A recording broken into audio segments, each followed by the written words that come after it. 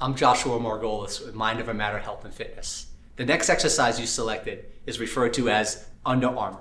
Not Under Armour as if the clothing apparel, but Under Armour as the parts of the body that we're focusing on, which is essentially the tricep.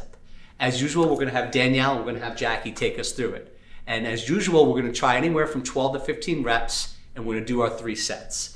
So we're first going to start with a slight bend in the knee, and we're going to have Danielle and Jackie take us through it. They're going to do a kick with their arms, and then they're going to stand up straight, shoot their arms up into the air, let that dumbbells touch, then come behind the head. Remember, smooth, methodical, easy motions. They're going to come back down, they're going to do their little kick, like they both did fantastic, and they're going to shoot it straight up, let the arms touch above the head, and come down.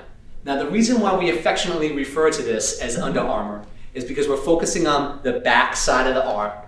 Now, we have a lot of clientele that are moms, and we know as we get older, sometimes the muscle in the body is not as tight and firm as it used to be. So now we're going to start focusing on this area that is always shown off when you're wearing something sleeveless. So, Under Armour, underside of the triceps. Remember, you're also getting a shoulder workout here because you're pressing it right above the head.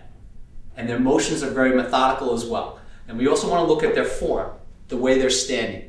Both Jackie and both Danielle are standing in very fantastic, smooth, posture-oriented stances, which means they have their abdominals engaged, they have their shoulders back, and they have their head straight. So they follow that through, and that's a good recipe for any exercise you're doing, regardless if it's Under Armour and any other exercises we've taken you through. Good, so they're gonna relax. Remember, we're gonna take our 30-second break. 30 seconds, why? Because you need to relax, you need to re-up before you do the next set. Now remember, when you're exercising, one of the biggest excuses that we hear all the time is, I don't have enough time. This is how we get rid of it. You don't necessarily need that much time. All you need right now is 4 minutes to perform this exercise. Second excuses we hear is, I don't have time to get to the gym. Well, you know what? Now you don't have to have the gym. You could do the gym right in your home. So we're gonna show this again. Both Danielle and Jackie are gonna take us through. Same thing, slight bend in the knee, tilting forward, extending straight back, and you're gonna bring it up, touch above the head, come behind. Now remember, this is a compound movement.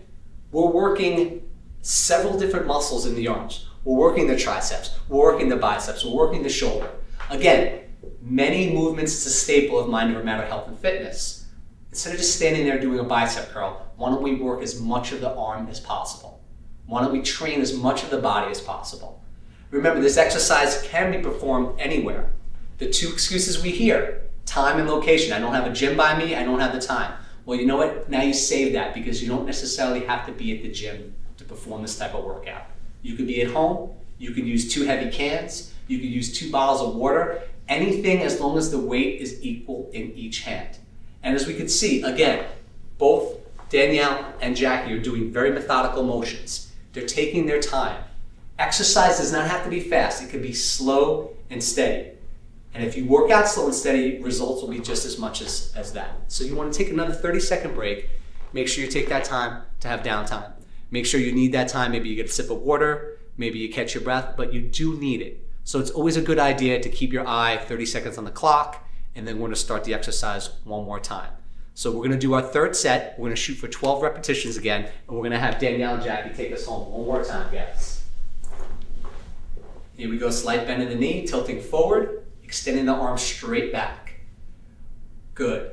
Now both of them are doing the exercise in synchronicity, but remember, you're there by yourself, so it's nobody but you doing the exercise. You don't have to rely on anything else other than your own movement and your own pace.